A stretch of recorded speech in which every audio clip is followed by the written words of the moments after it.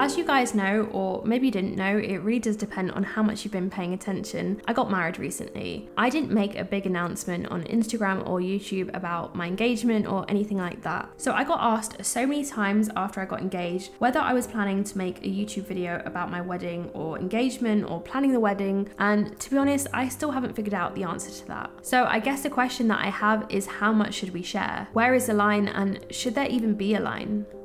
I see a lot of people on social media sharing things like how much money they make on YouTube, and sharing photos of their holidays, cute photos of their kids, and even things like behind the scenes of their business. And I really do wonder, how do they do it? Because I really do think it's really bold of them to share so much. I find it really hard to be open on social media. I feel like I'm really protective of myself and of my life. And part of that is due to the anxiety, which I talked about in a recent video. I feel like since the age of 18, I've been almost a bit paranoid that people are watching me, and it really makes me overthink. So the idea of putting myself out there really does scare me. I also think my culture really encourages this idea of privacy. I mean, growing up, for example, you couldn't talk about boyfriends with anyone. And there's also this concept of the evil eye, where people can give you bad energy when they kind of look at you when you've got good things going on in your life. So you almost feel like you have to keep things hidden and you want to protect yourself from it. I've obviously overcome this in a huge way by having a YouTube channel, and I'm so glad that I did this because it really has helped me to grow as a person. But just because I can sit down and film in front of a camera and then hit a publish button on YouTube, it doesn't mean I find it any easier. In fact, I feel like now that I am online, it's actually harder, because before I had a YouTube channel, I was just completely closed off. I didn't need to think about the limit because I had one rule, which was not to share anything on social media. But now that I'm online, I have to actually think, what is my limit? Since the wedding, I've really been debating, do I make a video about the wedding? Do I share anything from the wedding, even just a picture? And I still haven't figured out what to do. I guess my worry is always, what's the difference between sharing and oversharing? What should be public and what should be kept private to just us? What's helpful to people and what isn't? And what's my intention when I do share these things?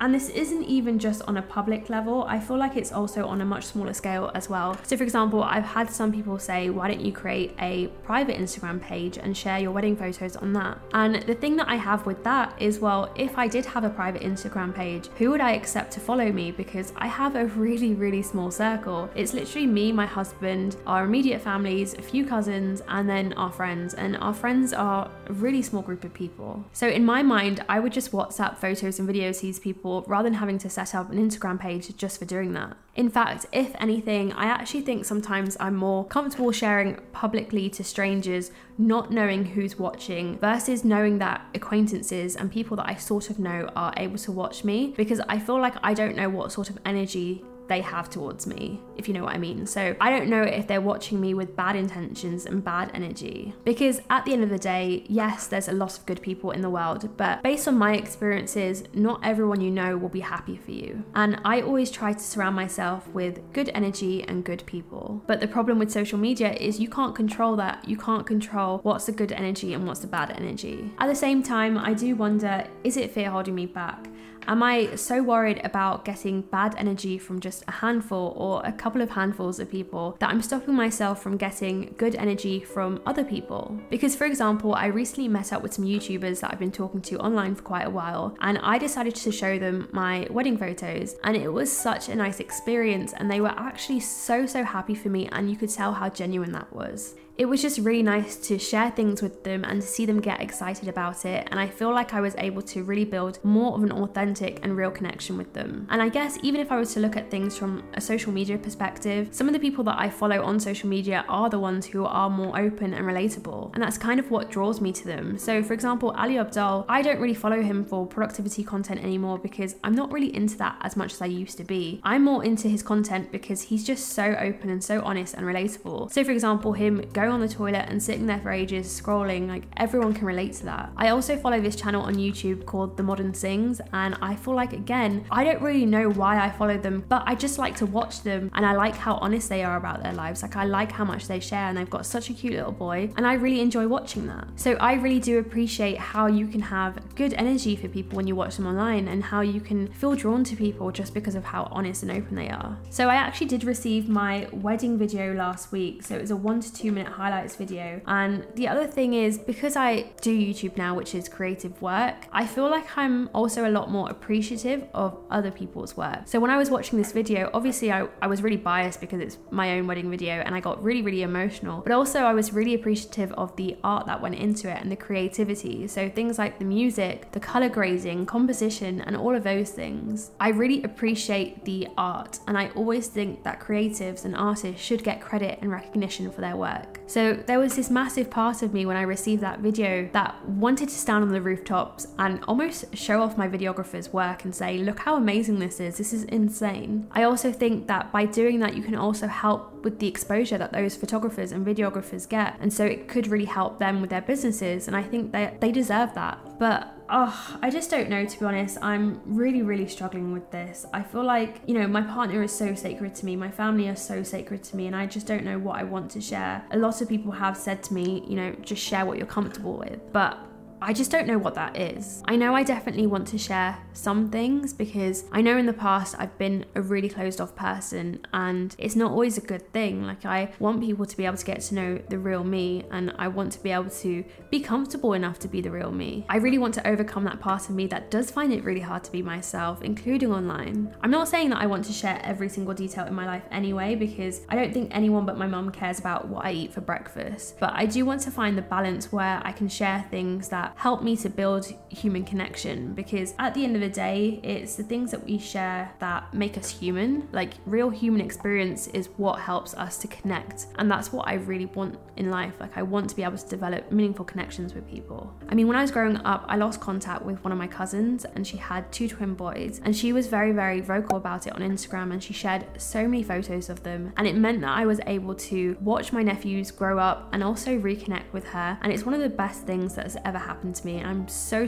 grateful that she was so open on Instagram, because if she wasn't, we might never have built that connection back. I really respect my cousin for being so open on social media, because I feel like with kids especially, I know I would be really protective and really private, and it's amazing that she was able to be so honest and very open and share them with the world, and by doing so she's managed to help so many other parents, and it's just amazing to see. So of course I really do appreciate the power that comes with being open on social media. It's not just about showing off your life, showing off your cute kids or your holiday pictures or anything like that. People can sometimes see value in it and connect through it, and I think that's what social media should be about. So yes, I know the advice that I've been getting is that I should share what I'm comfortable with, but I also know that what's in our comfort zone sometimes isn't where we should be. So if all of this need for privacy is based on my fears, is that something that I should overcome? Is that something that I should push myself out of my comfort zone to do? Ultimately, I do feel like I have a bit of a wall up in real life and on social media, to be honest, but it's really hard because I feel like I've been conditioned for so long to be this way. I also know that part of the problem is that I am a massive overthinker. So for example, I recently shared a really personal video about something that happened to me 10 years ago, but I guess the difference with that video is I knew that might help people because I had seen similar videos which had helped me, which is why that seemed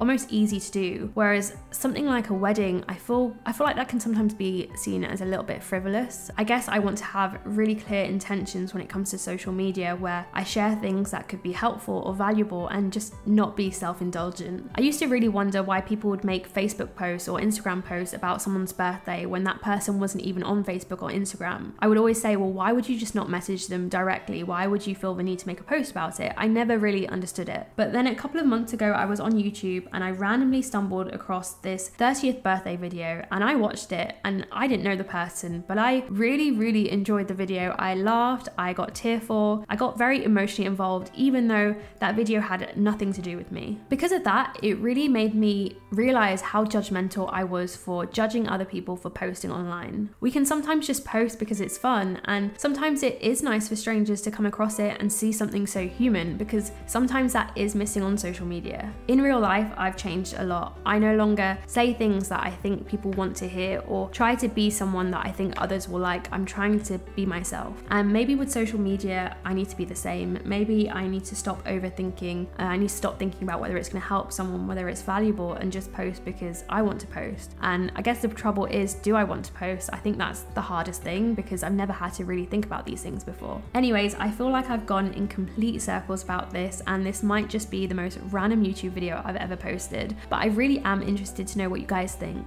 Do you struggle with getting that balance right with how much to share on social media? And are you more comfortable sharing with strangers or acquaintances? I still haven't found the answers, and it's something that I talk about with my husband, my family, and my friends on quite a regular basis. I'm trying to really navigate what I want my online presence to look like.